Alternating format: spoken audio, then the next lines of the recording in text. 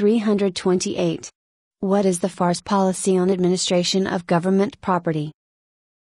FAR 45.102 states that contractors are ordinarily required to furnish all property necessary to perform government contracts.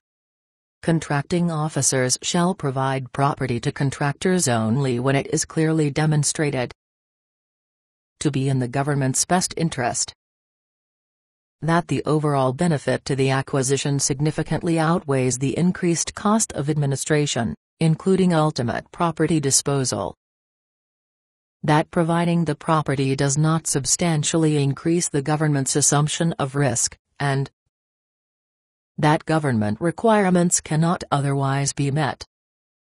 The contractor's inability or unwillingness to supply its own resources is not sufficient reason for the furnishing or acquisition of property.